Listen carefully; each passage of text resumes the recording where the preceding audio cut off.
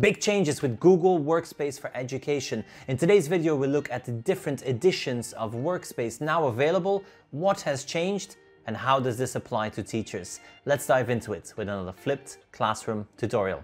Now, today has been a huge day for anyone using G Suite for Education or part of the Google networks. Why? Because we had our big online conference. Learning with Google has announced 4 new editions of Google Workspace. Now, what is Google Workspace? Well, Google Workspace for Education is the rebranding of G Suite. We're no longer using G Suite, we are now calling it Google Workspace for Education, and we have 4 editions. Now, we're going to be looking at all 4 offerings. Well, the first one is the current G Suite for Education, and this is now being branded Google Workspace for Education Fundamentals. Fundamentals is completely free. You keep getting all those features that you love and use every single day. And there's a couple of minor changes which we'll discuss later. Then there are 3 new premium tiers. Now, these are paid tiers, and these are different ways that your school can get additional features to use within the Workspace ecosystem.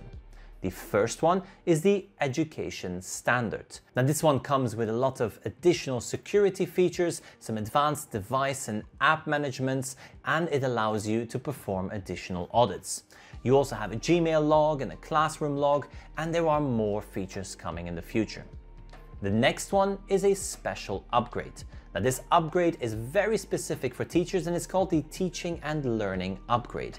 Now, the Teaching and Learning Upgrade, this will add feature sets to different applications such as Meet, Classroom, and others. Now, some of the features part of the Teaching and Learning Upgrade are unlimited originality reports. There are some additional features for Meet, such as polls and Q&As, assigning students into breakout rooms even before your meetings have started. We also see features such as mute features and extra additional features that are coming later on that are going to enable you to have add-ons with Google Classroom. There's a full overview of the announced updates in the links in the description below. Now, I've linked out to the updates for Meet, updates for Classroom, Chromebooks. There's a whole range of different updates that have been announced, over 50 different ones. And then the final version that we have, it's the all-in-one. It is the Google Workspace for Education Plus. Now, the Google Workspace for Education Plus includes these 2 other premium tiers. So this includes the Teaching and Learning Upgrade, as well as the Standard Upgrade. Putting these together has the full feature set of all the available Google Workspace tools. Now, let's scroll down and have a look at how these 4 editions compare with each other.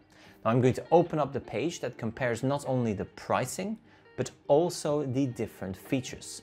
So here you can see we have an overview of the pricings, and the first one, Fundamentals, is currently still free and will remain free forever. Then we have the $3 per student per year, and this is the Education Standards, the security features updates. Then we have the Teaching and Learning Upgrade, and finally the Education Plus. The Google Workspace for Education Plus account is what we previously called G Suite Enterprise for Education. This one comes in at $5 per student per year. Now, scrolling down, you'll see that there are a number of different features for all 4 of these versions. Docs is available for all of these versions, sheets, slides, forms, Classroom, all the features we love. Now, within Classroom, you will notice that here we have the first distinct difference. Assess Progress from Anywhere is available for all 4. However, third-party application add-ons, which is something that is coming soon, is coming to the Teaching and Learning Upgrade as well as the Education Plus upgrade. This will not be coming to the Fundamentals upgrade. We also have Originality reports. Now, the Fundamentals is limited to 5 reports per class. Now, Originality reports allow you to find plagiarism or instances of plagiarism where content has been copied over without proper citation. Now, the Teaching and Learning Upgrade as well as the Education Plus upgrade allows you to run unlimited reports as well as peer comparisons. You can have your students' work compared to each other, and you as a teacher are notified of matches that are found in those documents. As we scroll down, assignments is available to everyone, and again, those originality reports are going to be what's different. Sites is still available to all different versions. Groups is available as well as Gmail and Calendar. Now, Meet is another place where we see some big changes. Now here you can see the fundamentals can have up to 100 participants. Once we get up to the teaching learning upgrade as well as the education plus, we can have up to 250 participants. You can also dial in access to meetings. This is US only, and the plus version will be international as well. Further down, you will see there is no in-domain live streaming for fundamentals or standard. However, the upgrade and the plus version, they allow you to live stream up to 10,000 with the upgrade or 100,000 if you have the education plus version. As we scroll down, you see that also there are temporary recordings for the fundamentals, whereas the other versions have those recordings stored on Drive. We can keep scrolling down to see more differences, and here we see some features that will not be coming to fundamentals and standard. This is, for example, polls and Q&As, breakout rooms, attendance tracking, noise cancellation. All these are coming to the plus and the teaching and learning upgrade only. Then we have cloud search, and this is another big one, storage. Up to this day, we had unlimited storage for educational domains. That is going away. There is no more unlimited storage. This is now 100 terabytes of pooled cloud storage. Now, this 100 terabytes of pooled cloud storage is the same for everyone. So you can see here we have 100 terabytes of cloud storage. The standard is getting 100 terabytes of pooled cloud storage.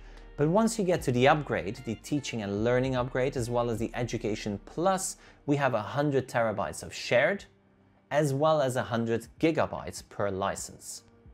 The plus version has 100 terabytes of shared, as well as 20 gigabytes per license. So this shows you how storage is handled very differently, starting with the rebrand of G Suite into Google Workspace for Education. So unlimited storage is no longer part of this offering. We're going to scroll down further and see what else has been changed about this. So let's go ahead down. We have some faster response times for the plus.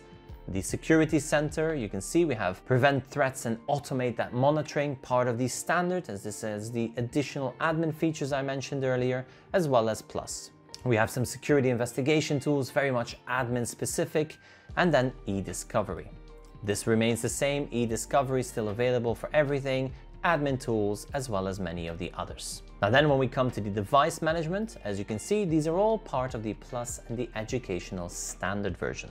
Standard has a focus on admin. So you can see we have advanced mobile device management, cloud identity premium, content aware access, etc., etc. And that's it for the 4 new editions of Google Workspace for Education. So to summarize, Google Workspace for Education Fundamentals, still free, remains free. It is the same as the G Suite for Education you are currently using. Many of the features will stay the same, and the only one that seems to be removed is the unlimited storage. This is now 100 terabytes of pooled storage. Then we move on to the standard version, which is very much admin focused. So this is what your admins will be looking at, and it has increased security features.